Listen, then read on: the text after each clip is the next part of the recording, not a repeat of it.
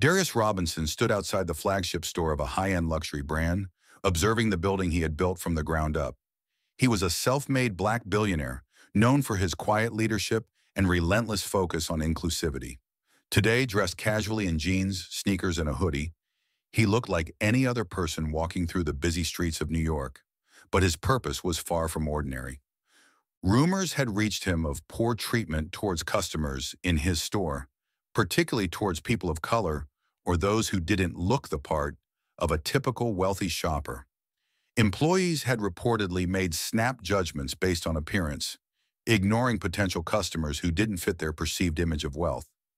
Darius, outraged by these reports, decided to investigate the issue personally, without revealing his identity.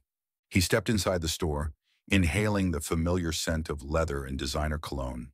The space was meticulously designed to exude luxury, from the polished marble floors to the carefully curated displays of high-end goods. But Darius wasn't here to admire the ambiance. Today, he was here to test the integrity of his staff, starting with the manager.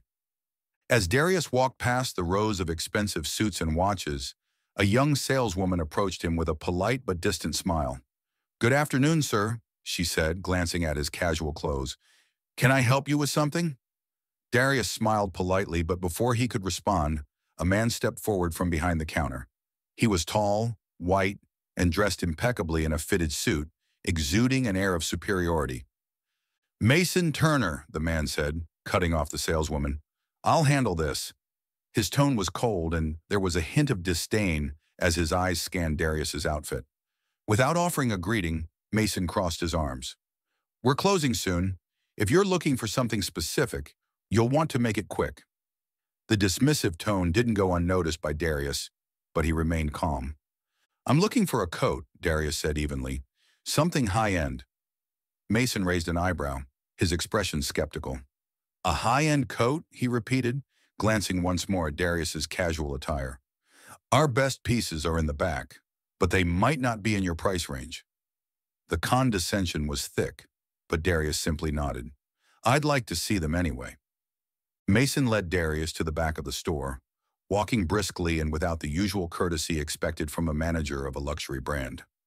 As they passed through the aisles of meticulously arranged designer goods, Darius noticed the stark contrast between how he was being treated and how other customers, dressed in suits and designer dresses, were greeted with warmth and attention.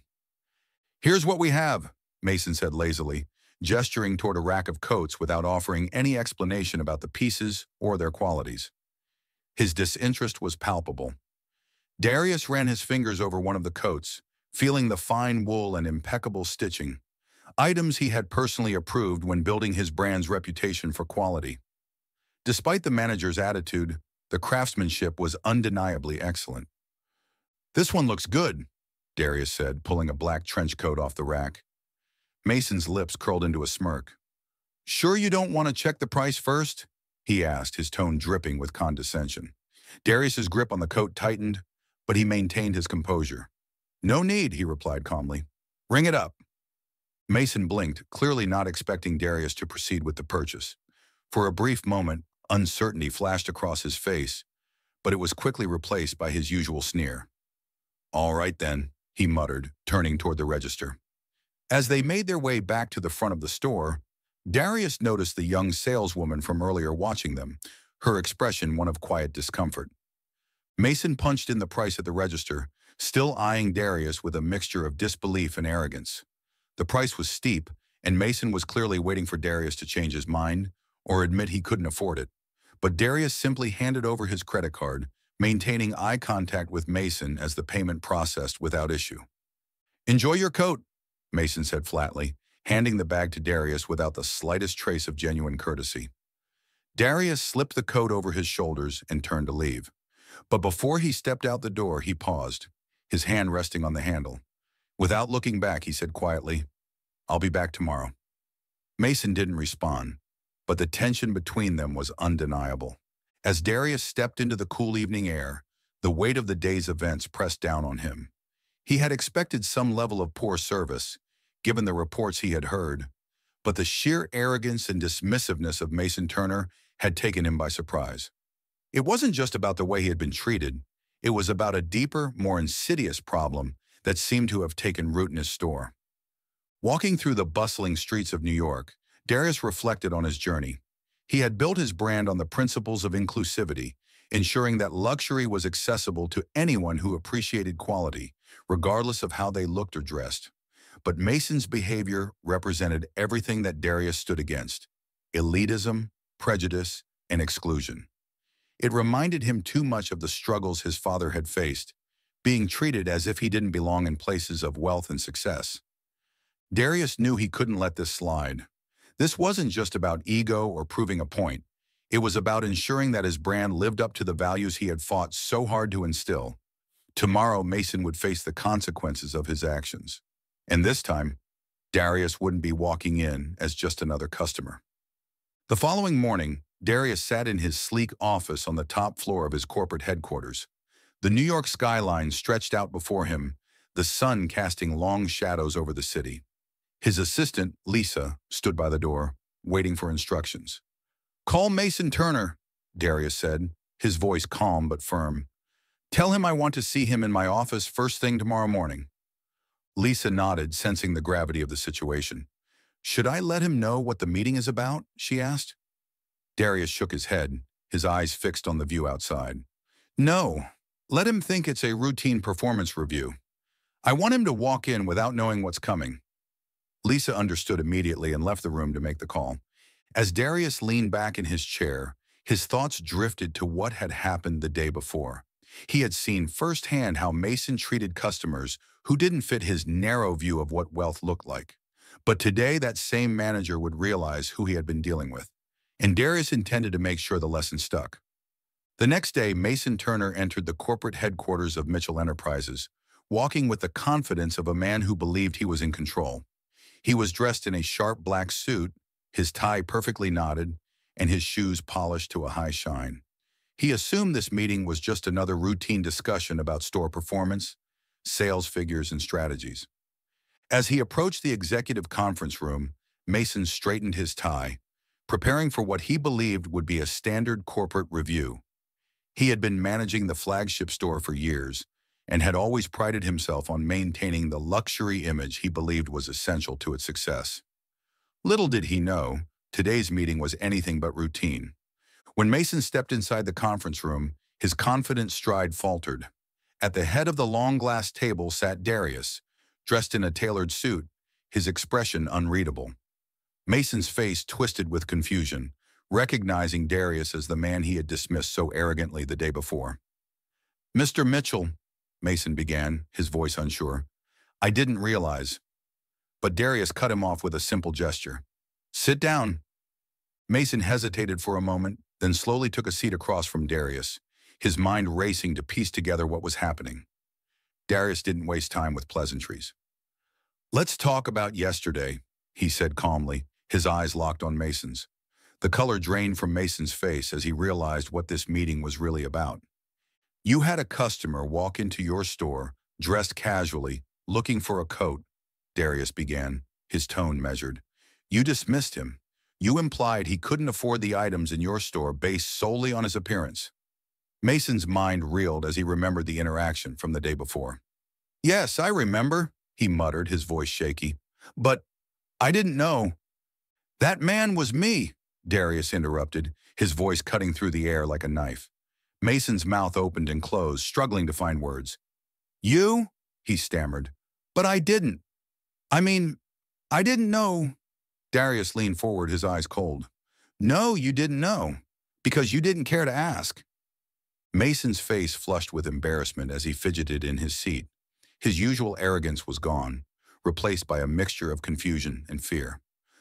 "I was just trying to protect the brand's image," Mason stammered. "We have a certain clientele, and I thought I was making the right call by ensuring that our customers match that image." He was grasping at straws, but Darius remained unimpressed. "You didn't make the right call," Darius said, his voice sharp. "You made a judgment based on prejudice. You looked at me, dressed casually, and assumed I didn't belong in your store. You treated me as if I wasn't worthy of your time or respect. And that's not just a reflection of you. It's a reflection of the toxic culture you fostered in my store." Mason's hands trembled slightly as he realized the gravity of the situation. "Mr. Mitchell," he pleaded, "it was a mistake. One mistake. I've been loyal to this company for years. Please give me another chance." But Darius shook his head. "This isn't about one mistake, Mason. This is about a pattern of behavior. And it's clear to me that you don't represent the values this company was built on." The tension in the room was thick as Mason sat in stunned silence, his mind reeling from Darius's words. He had never imagined that the man he had treated with such disdain the day before was actually the billionaire who owned the entire brand. Now he was facing the consequences of his actions, and there was no escaping them. Darius stood up, his presence towering over Mason. "Effective immediately, you are no longer employed by this company," Darius said firmly. "Your behavior is not only unacceptable, but it goes against everything I have worked to build. This brand was founded on the principles of inclusivity and respect, and I will not allow anyone, especially someone in a leadership position, to undermine that." Mason's face went pale as the reality of his situation set in. "Please, Mr. Mitchell," he whispered, his arrogance shattered. "I can change. Just give me one more chance." But Darius was resolute. "I gave you every chance when I walked into that store yesterday," he said quietly, "and you showed me exactly who you are." As Mason left the building, his shoulders slumped in defeat. Darius felt a wave of emotions wash over him. The confrontation had been necessary, but it hadn't been easy. He had seen this kind of prejudice too many times in his life, against himself, his father, and countless others who were judged based on their appearance rather than their character. But today he had the power to make things right. Returning to his office, Darius sat down at his desk, feeling the weight of the day pressing on him. The battle with Mason was over, but the fight to rebuild the store's culture was just beginning.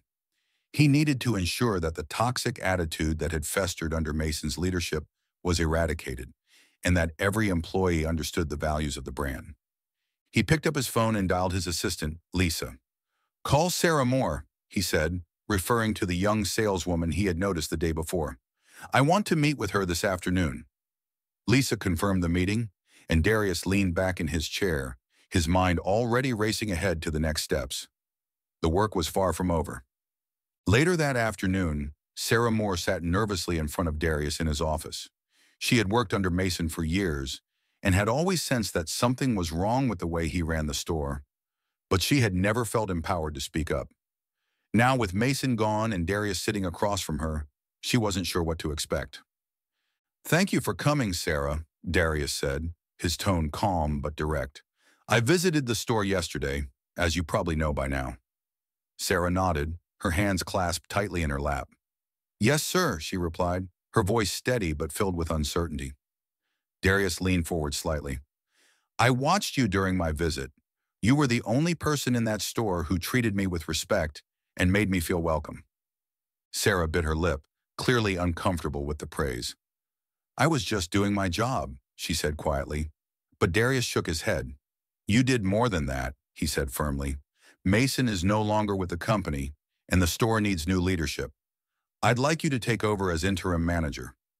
Sarah blinked, clearly taken aback. "Me?" she asked, her voice filled with disbelief. "I don't know if I'm ready for that." Darius smiled reassuringly at Sarah. "You're ready," he said confidently. "I've seen how you handle customers, and I've seen how you approach your work. You understand what this brand stands for better than anyone else in that store. I need someone I can trust to rebuild it, and I believe that person is you." Sarah looked down at her hands, her mind racing with the weight of the responsibility being placed on her shoulders. She had always dreamed of moving up in the company, but she had never expected an opportunity like this. When she looked back up at Darius, she saw the sincerity in his eyes, and something inside her shifted. "Yes," she said quietly, then with more conviction. "Yes, I can do it." Darius nodded, pleased with her response. "Good," he said. "We have a lot of work ahead of us, but I know you're the right person for the job." As Sarah stood to leave, Darius added one more thing. "I also want you to lead a full retraining program for the staff," he said. "Customer service, inclusivity, respect, everything. We're going to rebuild this store from the ground up." The following week, Sarah took on her new role as interim manager with determination. She knew there were challenges ahead, especially when it came to changing the toxic culture that had taken root under Mason's leadership. But she was ready to face those challenges head-on, with Darius's support backing her up. The retraining sessions began with a focus on customer service and inclusivity. Sarah led the sessions herself, guiding the staff through exercises designed to challenge their assumptions and biases.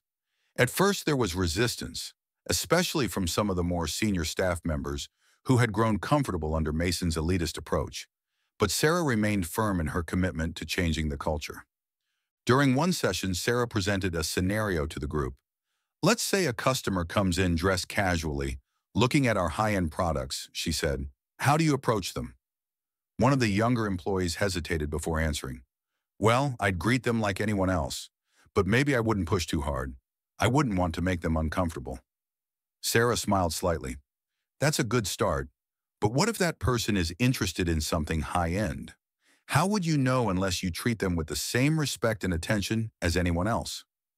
Not everyone was convinced by the changes Sarah was implementing. Kevin, a senior salesperson who had been with the company for years, voiced his concerns during one of the retraining sessions. I don't see why we're doing this, Kevin said, crossing his arms as he addressed Sarah. This store has always catered to high-end clients. Why should we lower our standards to be more inclusive? Sarah met Kevin's gaze evenly, her voice calm but firm. We're not lowering our standards, Kevin. We're expanding them. Luxury isn't about exclusivity, it's about quality, and that's something everyone deserves. Kevin scoffed, clearly unimpressed. And you think treating everyone the same will help us sell more? I doubt it.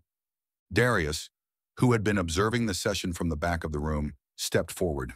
Kevin, he said, his voice calm but authoritative, this company was never about exclusion.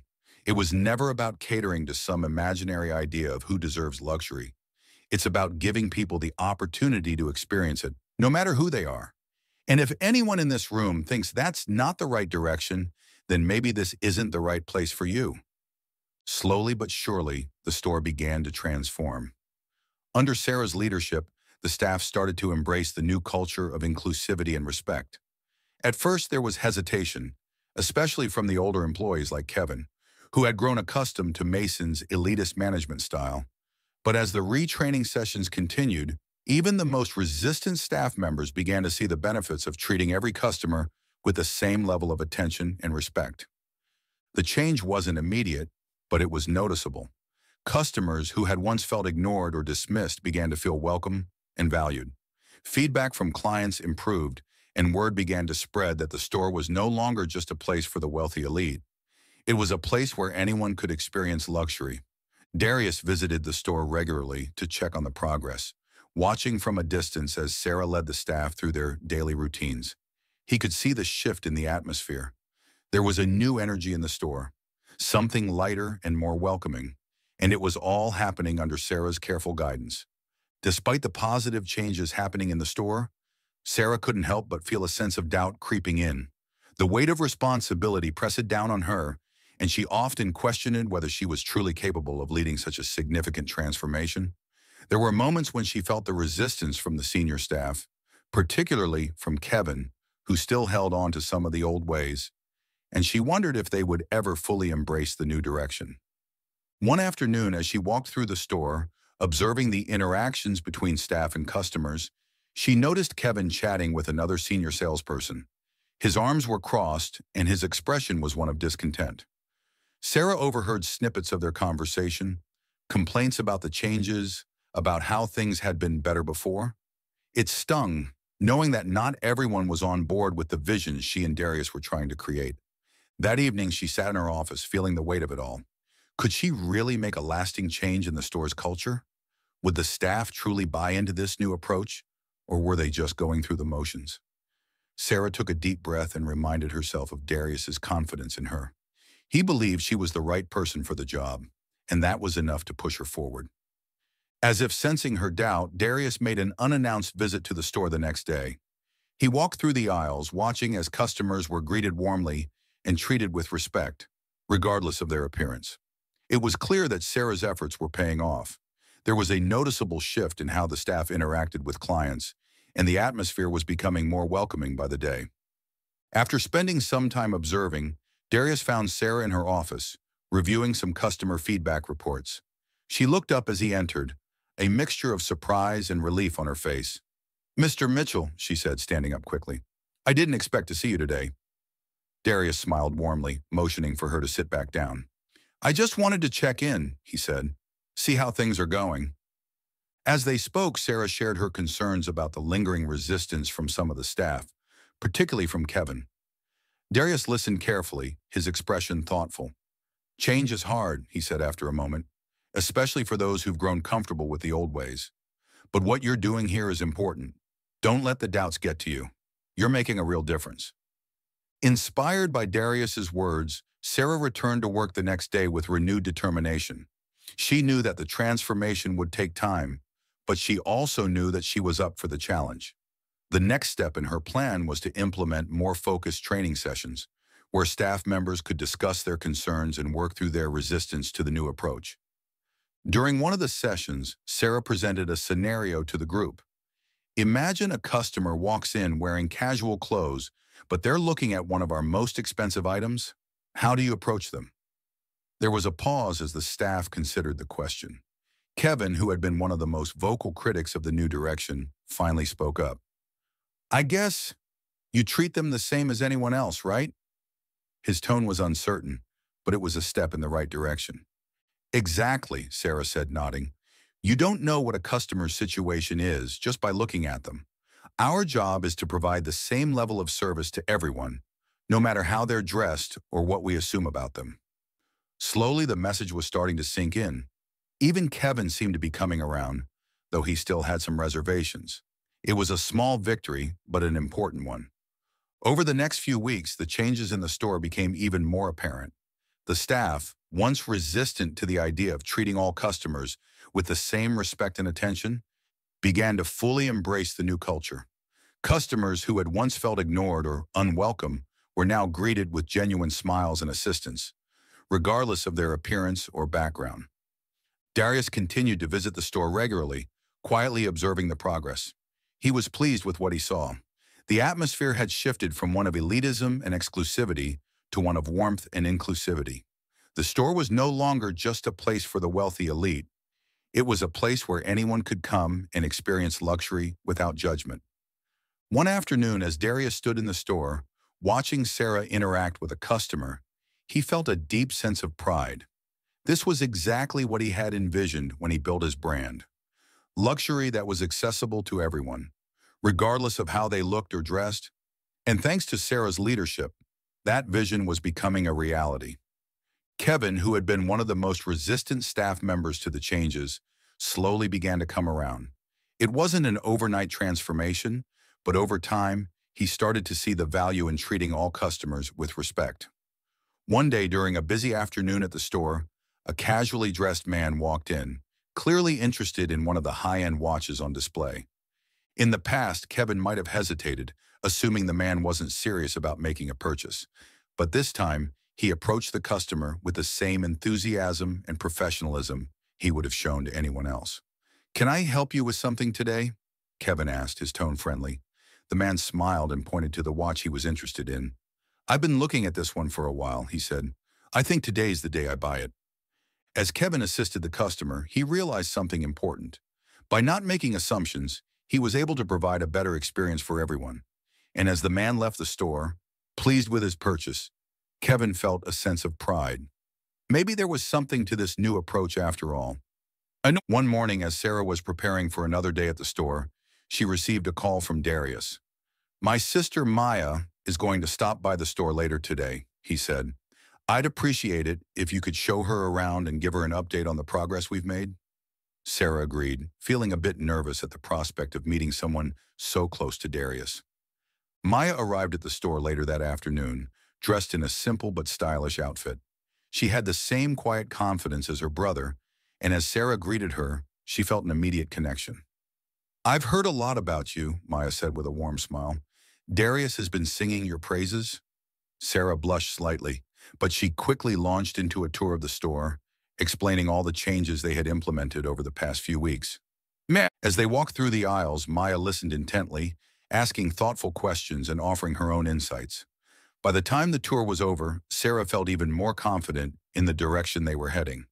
"You're doing great work here," Maya said, her voice filled with encouragement. "I can see the difference. Darius made the right choice putting you in charge." With the retraining sessions nearing their conclusion, Sarah knew that the final phase would be the most challenging. This phase focused on ensuring that the new culture of inclusivity and respect became a permanent part of the store's DNA. It wasn't enough to go through the motions. The staff needed to fully internalize the values that Darius had built his brand on. To help solidify these changes, Sarah brought in outside experts on customer service and inclusivity to lead workshops and discussions. The sessions were designed to challenge the staff's assumptions and push them to think critically about how they interacted with customers. It wasn't easy. Some of the more senior staff members were still resistant to change, but the overall mood in the store was one of growth and progress. At the end of the final session, Sarah stood in front of the group and addressed them with pride. "You've all come a long way," she said, her voice filled with emotion. "I know this hasn't been easy, but the work you've done here has made a real difference. Our customers are noticing, and more importantly, you're building a culture that reflects the values of this brand." The staff applauded, and Sarah felt a deep sense of accomplishment. As the weeks passed, the store continued to thrive under Sarah's leadership. Sales were up, but more importantly, customer feedback was overwhelmingly positive. People from all walks of life were now walking through the doors, knowing they would be treated with respect and care, regardless of how they looked or how much money they had. Darius made a point to visit the store regularly, watching with pride as the transformation continued to unfold. The toxic culture that had once permeated the store under Mason's leadership was gone, replaced by an atmosphere of warmth and inclusivity. Sarah had done an incredible job, and Darius couldn't have been prouder of her. One afternoon, as Darius stood in the store, watching the staff interact with customers, he felt a deep sense of satisfaction. This was exactly what he had envisioned when he built his brand, a place where luxury wasn't about exclusion, but about giving everyone the opportunity to experience something special. The store was thriving, and the future looked brighter than ever. To celebrate the success of the store's transformation, Darius decided to host a special event for the staff and some of the store's most loyal customers. The event would be held in the newly redesigned store, showcasing the changes that had been made and celebrating the hard work that had gone into making those changes a reality. On the night of the event, the store was filled with excitement. The staff mingled with customers, sharing stories about the transformation and expressing their gratitude for the opportunity to be part of something bigger than themselves. Darius stood at the front of the room, microphone in hand, ready to address the group. "Thank you all for being here tonight," Darius began, his voice filled with pride. "This store has always been a symbol of luxury, but over the past few months, it has become something more. It has become a place where people from all backgrounds can walk through these doors and feel valued. That transformation is because of all of you." The room erupted in applause, and Darius felt a deep sense of accomplishment. As the applause died down, Darius turned his attention to Sarah, who stood beside him, her face flushed with pride and emotion. "None of this would have been possible without the leadership of Sarah Moore," Darius continued, his voice filled with sincerity. "She has shown an unwavering commitment to the values that this company was built on: respect, inclusivity, and excellence. She has led this store through one of its most challenging times, and I am proud to say that she is the future of this company." Sarah stepped forward, accepting the microphone from Darius. Her hands trembled slightly, but her voice was strong and filled with emotion. "Thank you, Mr. Mitchell," she said, her eyes scanning the room. "I am honored to be part of this company, and I am grateful for the opportunity to lead such an incredible team. This journey hasn't been easy, but together, we've created something special, something that reflects the values we all believe in." As Sarah spoke, Darius found himself reflecting on the journey they had taken together. The store had come a long way since that fateful day when he walked in undercover, and now it was a true reflection of the values his father had instilled in him. The work wasn't done, but they were well on their way. Later that evening, after the event had ended and the store had emptied out, Darius stood by the window of his office, looking out over the city. The celebration had been a success, but now, in the quiet of his office, Darius allowed himself a moment of reflection. The journey he had taken to get to this point had been filled with challenges, but it had also been deeply rewarding. His thoughts drifted back to his father, who had taught him everything he knew about dignity, perseverance, and respect. His father had faced countless indignities throughout his life, often being judged based on his appearance rather than his character. Darius had inherited his father's strength, but more importantly, he had inherited his sense of responsibility to make the world a better place for those who came after him. As Darius stood there, staring out at the city, he felt a deep sense of peace. The fight wasn't over. There was still work to be done, but for the first time in a long time, he felt that he was on the right path. The store was thriving, the staff was flourishing, and the values his father had instilled in him were alive and well. Just as Darius was about to leave his office, his phone buzzed in his pocket. It was a message from his sister, Maya. She had always been his biggest supporter, cheering him on from the sidelines as he built his empire. The message was simple, but it brought a smile to Darius's face. "Dad would be so proud of you," Maya had written. "I hope you know that." Darius stared at the message for a long moment, feeling a lump form in his throat. He knew Maya was right. His father would be proud, not just of the success Darius had built, but of the man he had become. A man who had chosen to stand up for what was right, even when it wasn't easy. A man who had honored his father's legacy by creating a company that reflected the values of inclusivity, respect, and excellence. As Darius slipped his phone back into his pocket, he felt a sense of closure wash over him. The journey hadn't been easy, but it had been worth it. He had faced challenges, made mistakes, and uncovered painful truths. But through it all, he had remained true to his father's teachings. And that, more than anything, was something to be proud of. The next morning, Darius made one final visit to the store, walking through the doors unannounced. The atmosphere inside was completely different from the one he had encountered on his first visit. There was an energy in the air, something warm and welcoming. Customers were being greeted with genuine smiles, and the staff moved through their daily routines with a sense of purpose and pride. As Darius walked through the aisles, he saw Sarah speaking with a customer, her tone warm and attentive. The transformation was real, and it was all happening under her leadership. She spotted Darius across the floor and quickly wrapped up her conversation, making her way over. "Good morning, Mr. Mitchell," Sarah said with a smile, though there was still a hint of nervousness in her voice. "What brings you by today?" Darius looked around, taking in the atmosphere. "I just wanted to see how things were going," he said. "It looks different." Sarah's eyes brightened. "It feels different too," she said. "The staff is really embracing the changes. I think they're starting to understand what we're trying to build here." Darius nodded approvingly. "You've done an incredible job, Sarah. I knew you were the right person for this." As Darius stood by the entrance of the store, watching customers come and go, he felt a deep sense of peace. The store was no longer just a business.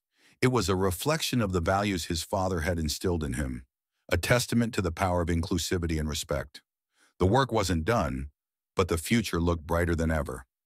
He turned to Sarah, who stood beside him, looking out at the bustling store with a mixture of pride and relief. "You've built something special here," Darius said quietly.